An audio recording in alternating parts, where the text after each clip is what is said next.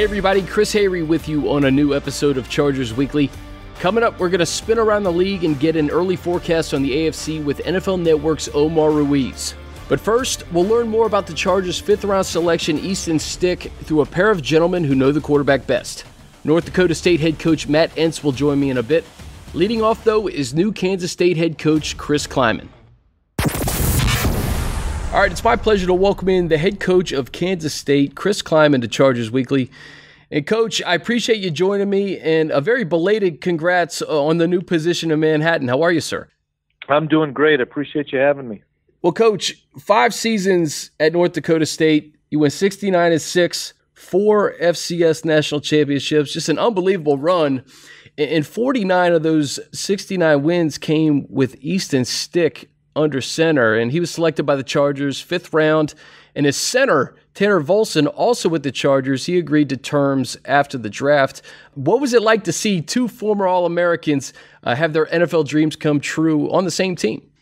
That was really cool. I was so happy for both those guys and a number of other guys from that championship team that were able to sign contracts. But for those 2 kids that know each other so well, Easton and Tanner, and really well when you think it's a quarterback and a center, of all the time that they spent together on the field in the practice or in the meeting room and in the locker room and stuff. I was so excited for those guys to have an opportunity to fulfill a dream and play NFL football. Well, Coach, let's just start on the field with Easton. What are the Chargers getting with Easton on the field? Probably the smartest guy I've ever been around, and I coach Carson Wentz as well, and so that's a big thing to say because Carson, I think, is probably as cerebral as Easton, but Carson taught Easton everything that he knows, and Easton's a guy that on the field is going to make great decisions. He's going to understand defenses really well. He's a real student of the game, a real sponge, a guy that wants to know not only the whys, the hows, and everything else, but he wants to be a step ahead of everybody. And I've never seen a guy prepare for practices, prepare for games, prepare on a game plan sheet and a call sheet as well as Easton Stick. And once again, he learned all that stuff from Carson when he was Carson's understudy, but he took it to another level. And watching that kid prepare Monday through Friday night, Saturday morning is unlike anything I've ever seen. And so I knew somebody was going to take a chance on him. He's not 6'6" like Carson is, but somebody was going to take a chance on him. And you're getting a guy that's going to be an unbelievable competitor, a great winner, and make everybody around him better. That's fantastic. Take me back to the moment when it clicked for you that you knew you were going to be able to win big with Easton. Well, we had obviously it was a year that Carson Wentz got injured, and Easton was the redshirt freshman that hadn't played any snaps, and we simplified some of the game plan for him, and we had to go on a 2-game road trip, and he executed everything flawlessly, and was a guy that was an unbelievable leader, not only in the huddle, but in the locker room, at the practice field. And there was a kid that was 19 years old that had not played any snaps, and he just galvanized everybody around him to go through it and play with him. And after that, I knew that he was in for a special career. Obviously, Carson came back and played in that championship game. And it tells you everything you need to know about Easton Stick. Easton was 8-0, had led us to the national championship game in 2015. Carson had played 6 games and broke his thumb that year, but was cleared to play in the national championship game. And Easton was the one that came to us and said, "This is Carson's football team. Wow. He deserves to play in this national championship game. I'll have an opportunity." And sure enough, Carson played in that game, and those 2 have been best of friends.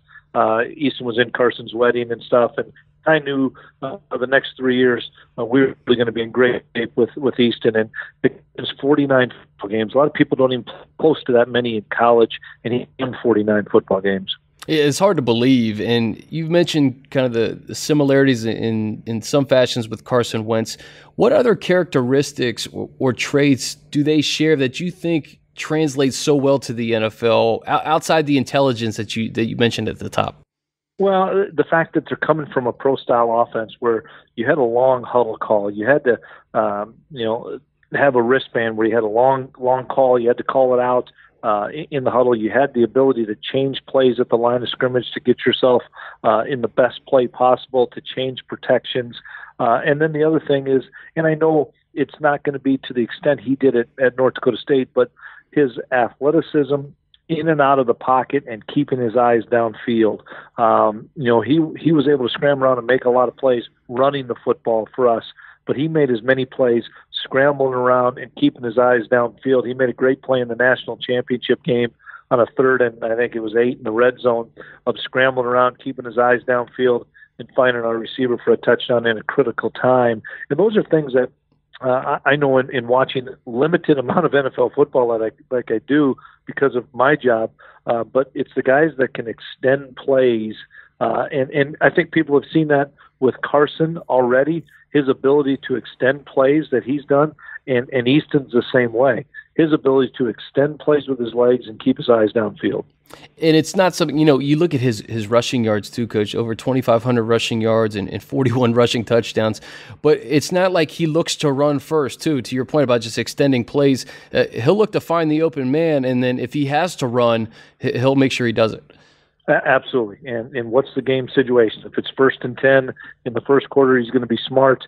If it's 3rd and 4 in the fourth quarter, he's going to make the play to make sure that we keep moving the chains and give ourselves an opportunity to win. He understands game situations and game management really well, of when are your times. I mean, in the semifinal game that we played this year, we had 3 of our running backs hurt, and I told him, I said, you're going to be the best running back we have today.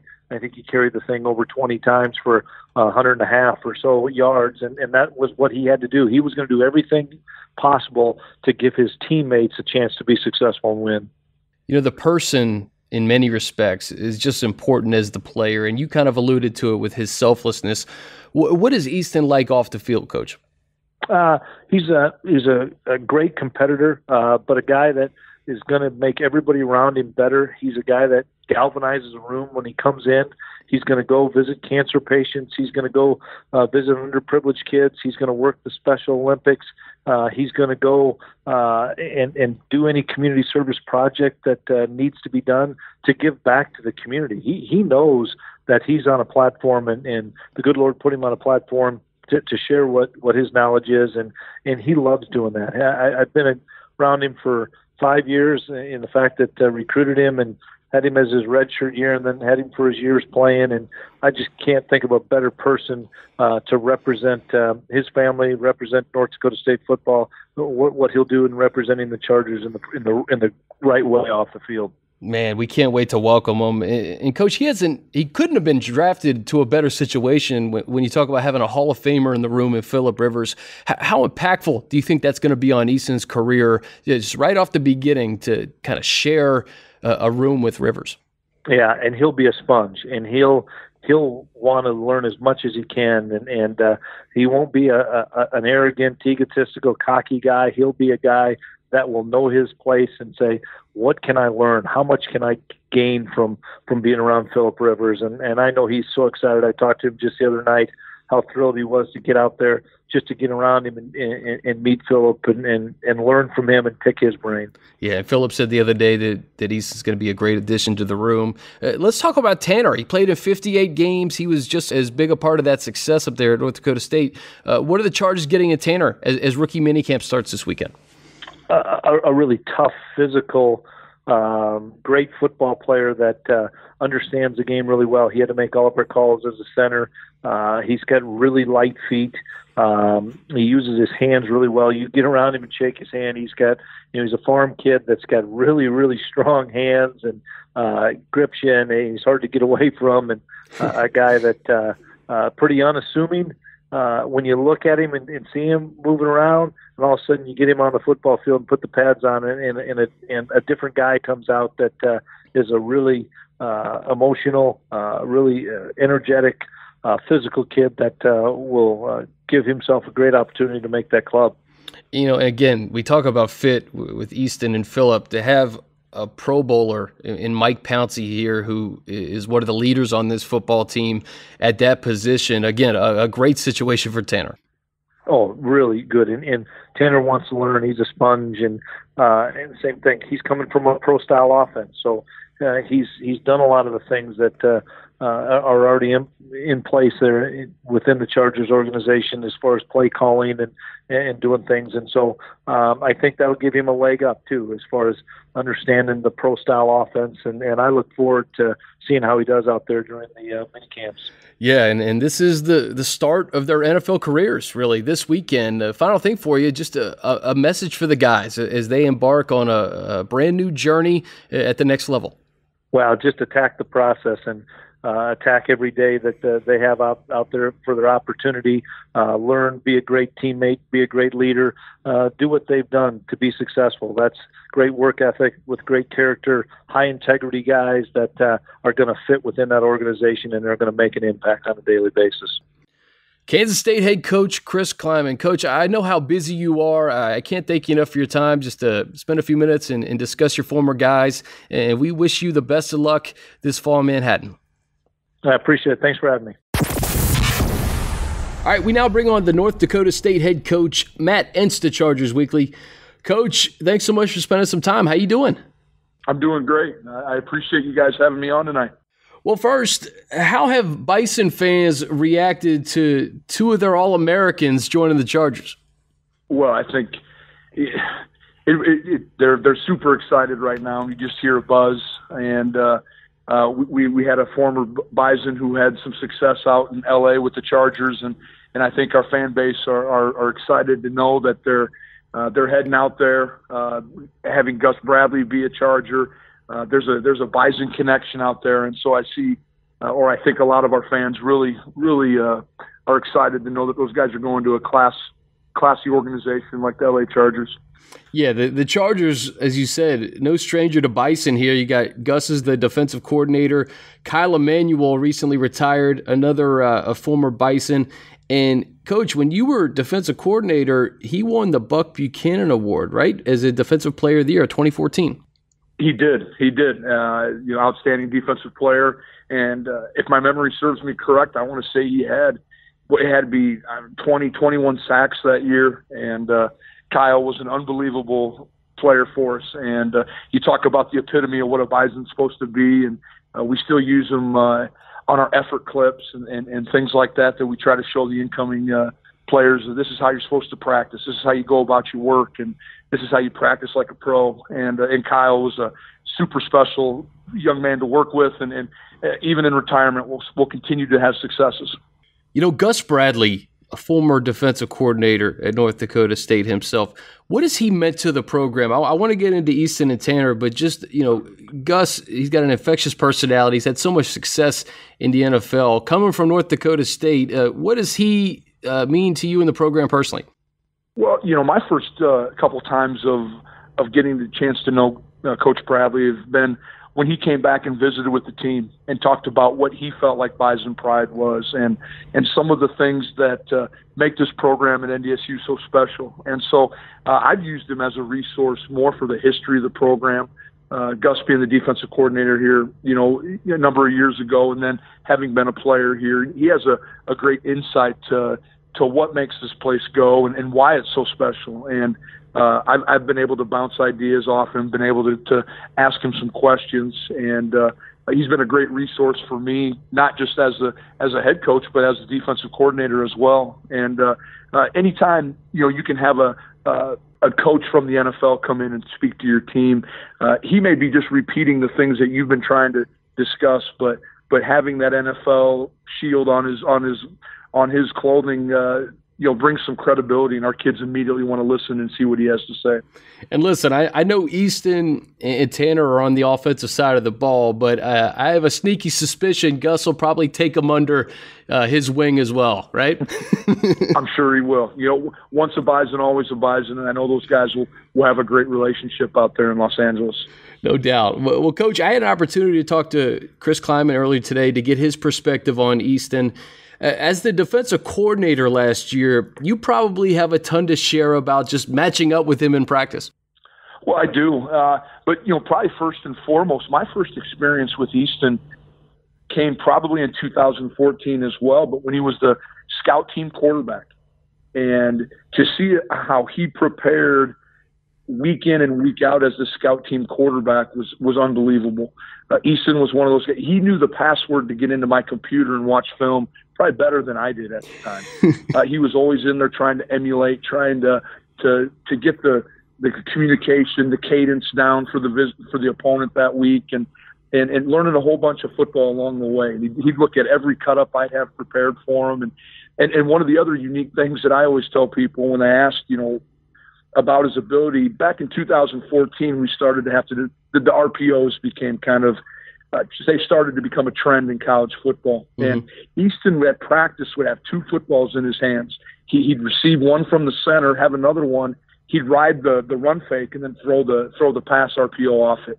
And, not every scout team quarterback can do that for you, but that's about the time when myself and our defensive staff realized that, this young man's pretty special and going to be a really good player down the road. He just continued to develop over the course of time.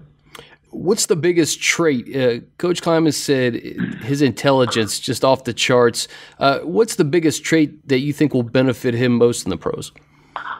Well, I would second that, but I think his work ethic as well. He'll be the first one in and the last one out. He's the equivalent of a gym rat right now, and he's going to be that for the Chargers. He is going to be in there watching film and doing and crossing all the T's and dotting all the I's. It doesn't matter if he's the starting quarterback or the backup. He's going to have a great grasp of the offense in Los Angeles, and he's going to make sure that he puts the time in because that's just the way he's built and how he operates. He is a detailed, oriented individual, and again, just like Coach Kleiman had said, his intelligence and his football smarts are out of this world. And there's a guy here entering his 16th year in the league, probably going to be wearing a gold jacket when it's all said and done, to share a quarterback's room with Phillip Rivers. We already know the intelligence of an Easton Stick. To have a guy like that in his corner, it comes down to fit sometimes when you get drafted. Sometimes you get drafted into a situation where it's going to be a little bit more difficult to succeed. But to have a guy like that, what's that going to mean, Coach? Well, I think Easton's going to hang off every word that Phillip gives him, and is going to be a sponge for however long he needs to. He's going to try to absorb as much information, as much experiences that Phillip is going to share with him. Easton's going to take all that in. So when he does have his opportunity or his moment that he's going to be on the field, he's going to feel as prepared as any quarterback in the NFL at that time. Tanner Volson, the center, had a lot of success with Easton, and it's really cool that they come into this whole experience together. What was it like working against Tanner in practice? Well, Tanner's the epitome of what an offensive lineman should be like, and especially at a place like North Dakota State where it's more of a pro-style offense, and Tanner's going to be the guy that IDs the mic and gets us, gets the communication part of the offensive line rolling. And he did such an outstanding job. And it is unique that, Easton and his center are going to be in LA together. All the new things going on, at least the one constant will be quarterback center exchanges are going to be somewhat familiar when those two are working together. But Tanner is a tough, physical kid. Unbelievably strong, but he comes from Drake, North Dakota, not the biggest town in the world. Probably graduated with about 20 kids, but he's North Dakota tough and is going to do an unbelievable job and super bright. He's gonna pick things up quickly, and the one thing I will say, he is extremely athletic for as big and physical a kid as he is.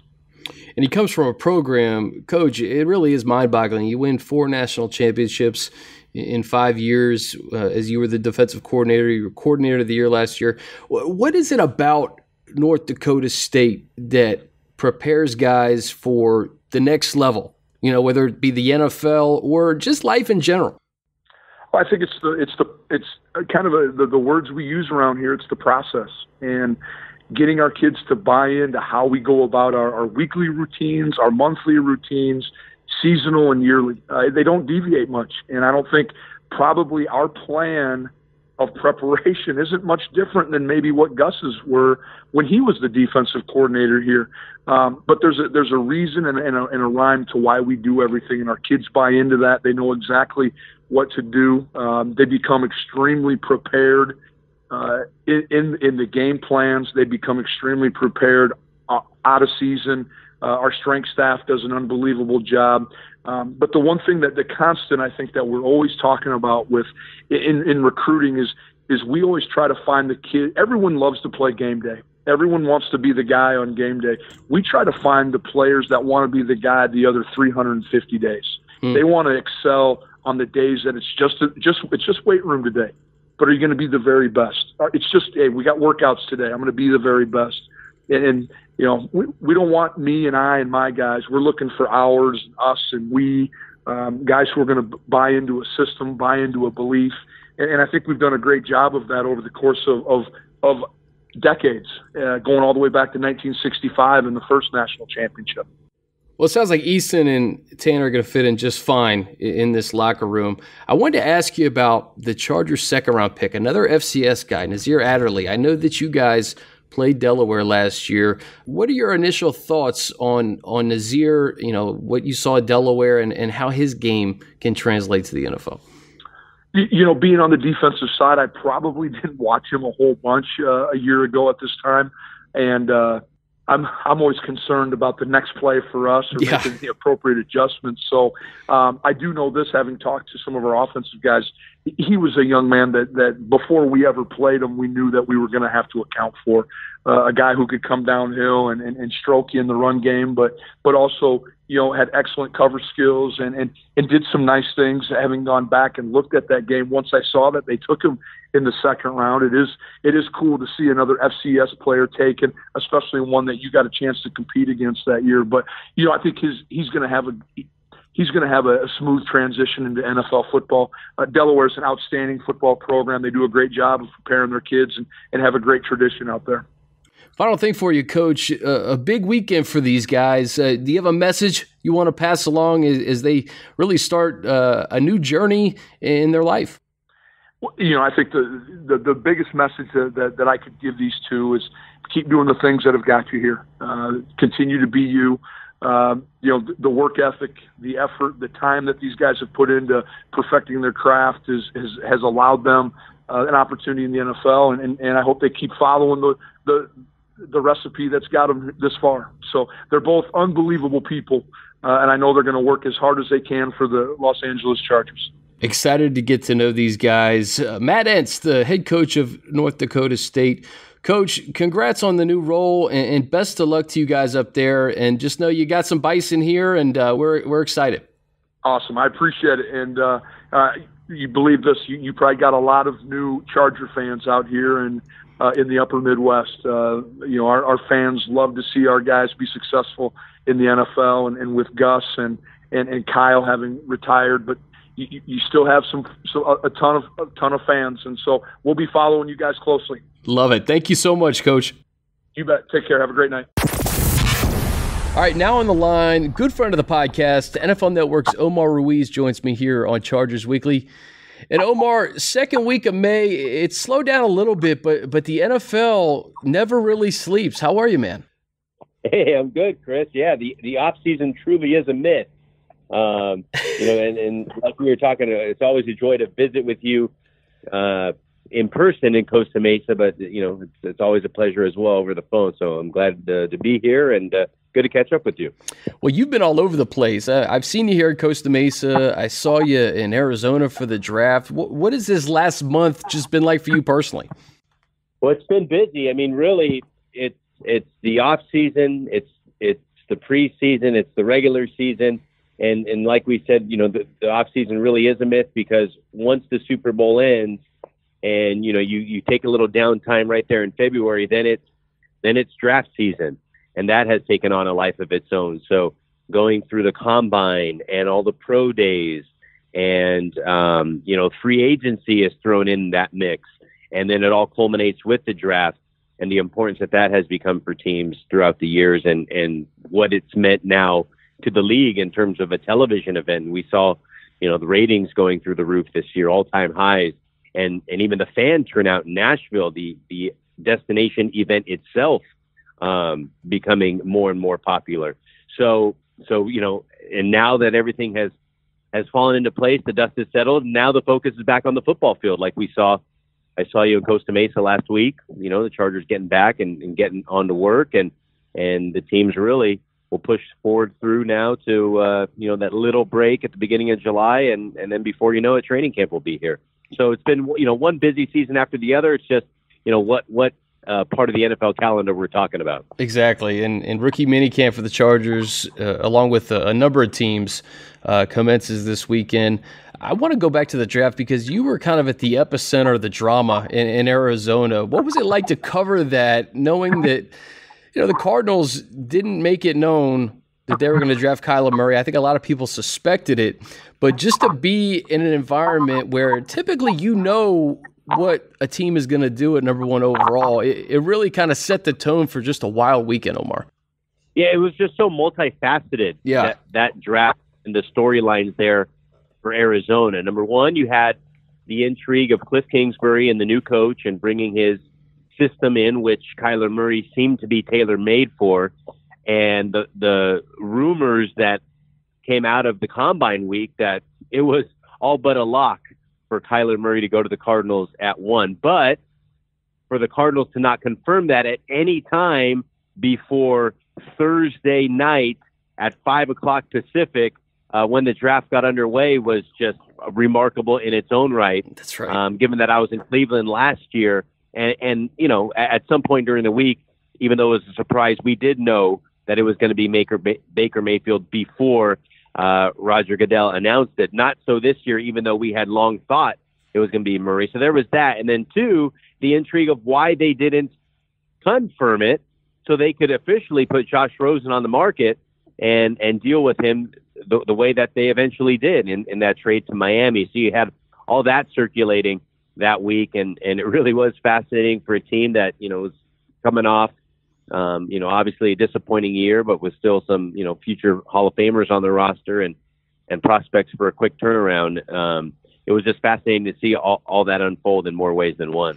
Yeah, certainly, just because the smoke screens that we see throughout draft season too, it's like you're thinking in the back of your mind, maybe this Kyler Murray thing is just the ultimate smoke screen, but obviously it wasn't. What else surprised you during draft weekend, Omar? A lot of stuff happened.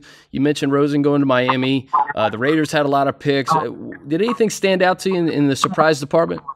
Well, I think that how the Raiders were able to disguise Farrell going at number 4, somebody who wasn't on anybody's radar, and as far as a top 5 prospect, and to pick him at the very near top of the draft, I think that was surprising. And for Mike Mayock to leave the media world and not have that leak out in any way. And we've heard the story about sending the scouts home and maybe not knowing who to trust there in his first year as general manager. And how everything unfolded in Alameda was maybe a little bit surprising to me. But I think when it was all said and done, they did very well, and the Raiders certainly improved their roster on paper anyway that weekend. But the move and the secrecy with which the Raiders operated, I think that was a big picture surprise. Yeah, the Chargers, they get 5 defensive players, 2 offensive players, but it looks like those first 2 picks, Jerry Tillery from Notre Dame, Nazir Adderley, the safety from Delaware, those guys could be potential starters on a defense that has a lot of Pro Bowlers and all pros already. How did you think the Chargers did specifically early getting 2 defenders to add to that defense? Well, I love those picks, and I think the way Tom Telesco and the personnel group have developed this roster and cultivated it, you allow for a guy like Jerry Tillery to come in a front line that already has Joey Bosa and Melvin Ingram and Brandon Mebane and Justin Jones. So now he can slide right in. And of course, the expectations are still high for a first round pick, but he still is allowed that developmental time because he has so many great players around him as well. So he can really, be in position to thrive. And same thing goes for Nasir Adderley. I think he fits in perfectly with that secondary, the Jack boys that, they've come to know themselves as. He has those great ball skills and really reminds me of a bigger version of Desmond King. Yeah. Just, how fluid he is on the field, can run all over the place. And when he gets that ball in his hands, looks very natural with it. So when you have a relentless pass rush like the Chargers have, and then you have that secondary that with guys that have really good hands and are good enough in the cover game that when the ball is around them, they can make those anticipatory moves and get the ball away from the offense and really wreak havoc back there. It really is a win-win situation. So for Tillery and Adderley coming into those specific position groups will, I think, help them thrive and thrive early. You know, in talking to Nazir Adderley's college coach, Danny Rocco from Delaware, he kind of echoed what you said in terms of getting the ball. You know, it's one thing to get off the field on third down, but when you have guys that can get the football, like an Adderley, you know, you add a guy like Desmond King to the mix, who's a ball hawk, Derwin, Casey Hayward. It's one thing to get off the field on third down, but if you can turn the ball over, pass rush and in the secondary working together, that could be just an added layer to a team that won 12 games last year, did a lot of it without Joey Bosa, and could probably turn the ball over even more in 2019. Well, I think that's what separates the good teams from the great ones, or even the great ones from the dominant ones, is how frequently they're able to turn the football over and give the offense a short field. We know that the Chargers are going to be good next year. Let's make no bones about it. I know they don't want to get ahead of themselves, but they're as talented as they come in the NFL. Coach Lynn and his staff have put in place a well-oiled machine. And I think in hearing Philip Rivers talk earlier this week, you know, the big picture, they know what they're doing at every stop of the NFL calendar, where they need to be at in these OTAs and the workouts and in the training camp and all that. Now it's to focus on those details. He said that, you know, with Coach Lynn and his staff, and some of those details are, you know, making sure that not only do they get off on third down consistently, but they get the ball back and give Rivers and that offensive a short field. And it's cliche at this point, but that complementary football, to really live it, are those teams that you see go deep in the playoffs consistently. And I think the Chargers, having that taste of a deep playoff run last year and being left short of that AFC Championship game, will only further motivate them into 2019. Yeah, and Philip talked about the need to having to start over. You know, the wins and losses don't carry over from year to year, which kind of leads me to just the AFC in general and just your forecast of it. Now that we've seen the draft end and we kind of see where a lot of these teams are, you know, it's a lot of the usual suspects. There's some teams like Cleveland, the Jets that are getting some buzz. How do you forecast the AFC, recognizing that it's May 8th as we tape this? Well, I would say just from the Chargers' perspective, they're in as good a position as anyone. And I know, you know, like Philip said, those wins and everything don't carry over, but personnel does, and the chemistry and camaraderie that team has formed certainly counts for something. And when you look across the AFC landscape, a team like the Patriots that you figure is going to be there with Brady and Belichick, but sure, with guys like Trey Flowers leaving and Rob Gronkowski now retiring, a lot of questions to be answered in New England, and they seem to always find the answer, but they'll still have to address. Look at Kansas City, all the turnover they've had there with their big-time defensive players like Barry and Houston now gone. We'll have to see how Frank Clark fits in there, and the questions surrounding Tyreek Hill will be an issue in Kansas City, at least here in the foreseeable future.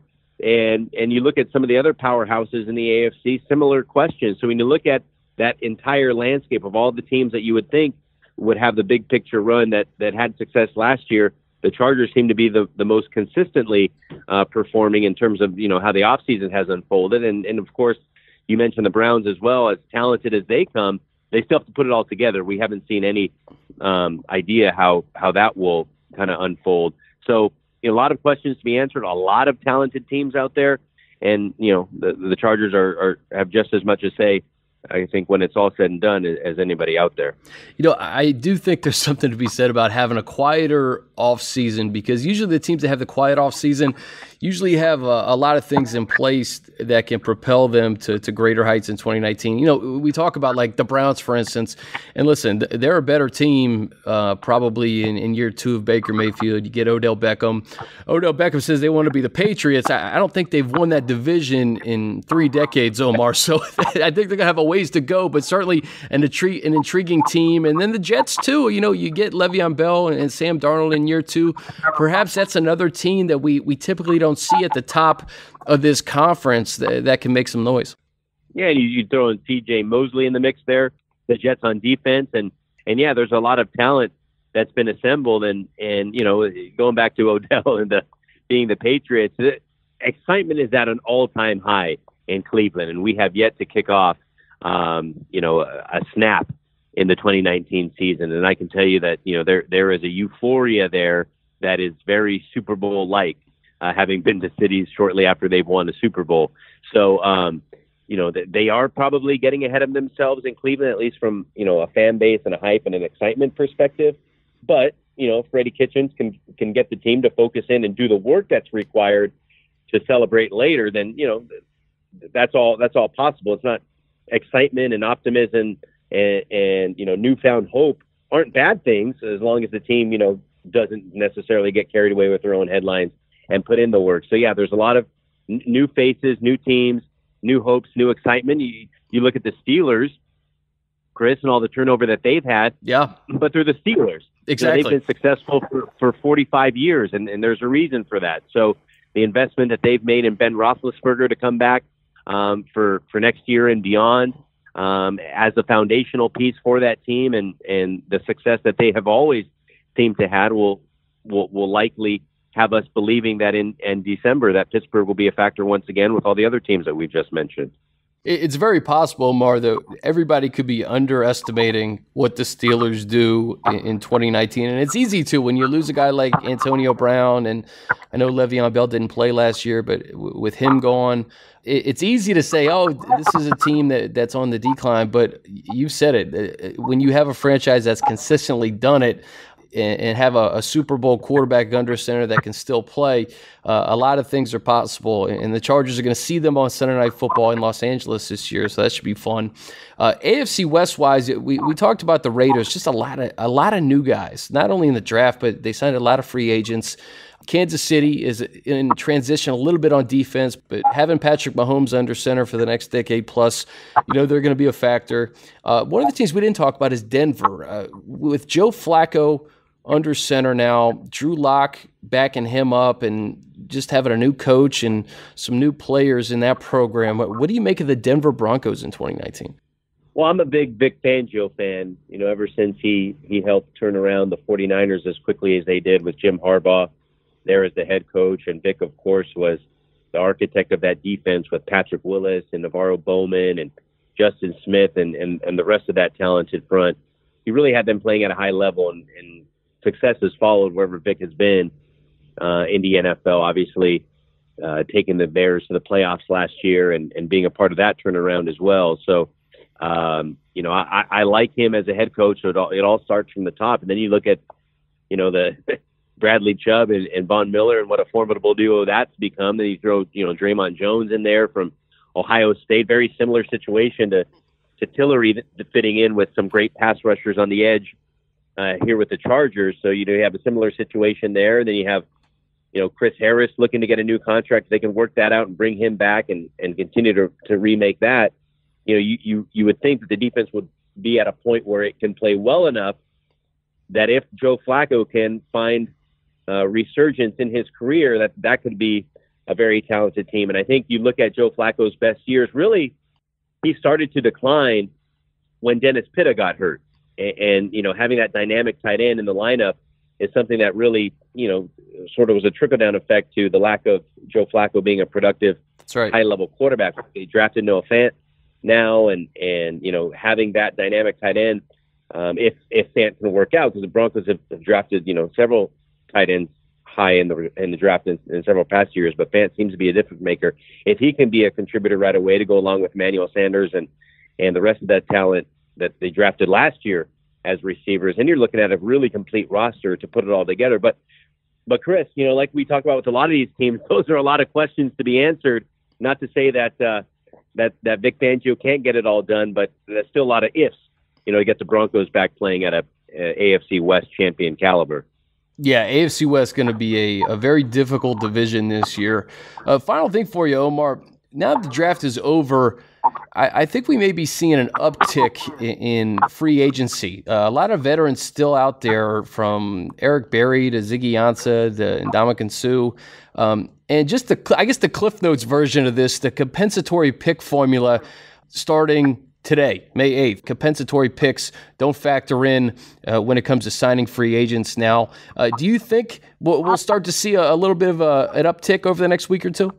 Yeah, I wouldn't bet the farm on it because, I think, agents and general managers kind of know, obviously, today's date and the compensatory formula. So the longer teams can wait out, then I think the lower the price will be for some of these kind of big name free agents. So the ones that will have a market, you'll see get picked up quickly.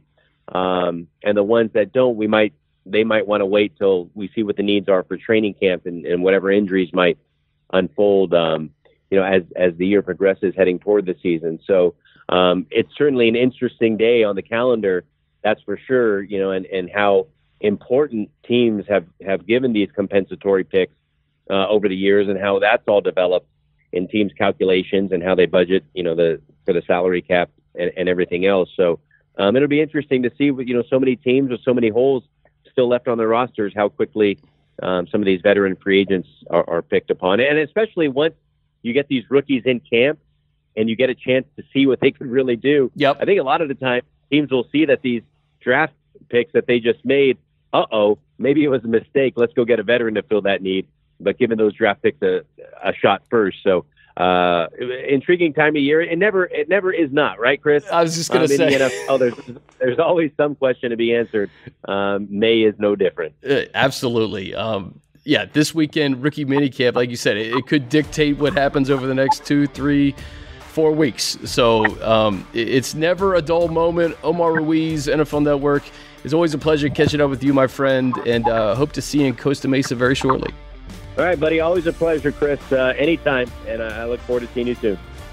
And that's going to do it. My thanks to Omar Ruiz, Matt Entz, and Chris Kleiman for joining me. And, of course, thanks to you all for listening. Don't forget, if you like what you hear this offseason, be sure to give us a rating and review on Apple Podcasts. Please help spread the word. Have a great rest of the week, and until next time, I'm Chris Hayre.